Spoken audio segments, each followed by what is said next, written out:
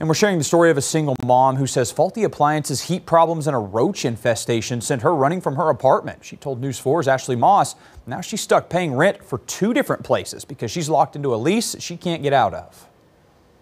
They had told me that this unit was the Airbnb, that it was kind of listed regularly, it was good, it had been remodeled. But this Oklahoma transplant's plans for a fresh start quickly became a nightmare.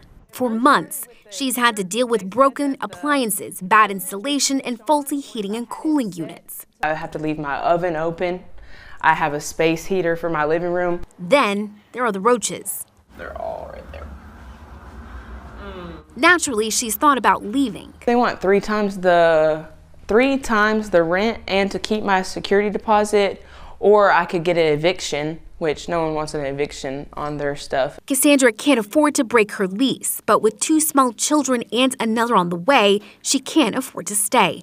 So she found a new apartment and is now paying 2 rents. I work 2 jobs to afford to get into my new apartment. I don't want any other single mom in the situation where I'm in. Oklahoma is one of 6 states without landlord retaliation protection.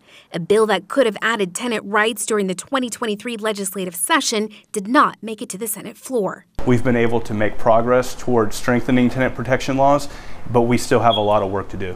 Cassandra's apartment is in Representative Mickey Dolan's district. It makes Oklahoma a vulnerable state where these predatory landlords can take advantage of low-income tenants and not have to face repercussions. In the meantime, this mom is grateful. I feel relieved that I do have a new home to go to. Also anxious. But I'm still very upset that I have to continue to pay this. In Oklahoma City, Ashley Moss, Oklahoma's News 4.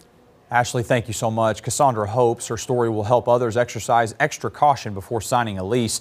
A 2022 update to Oklahoma's Landlord and Tenant Act means renters in Oklahoma can deduct up to 1 month's rent for repairs that aren't otherwise being made.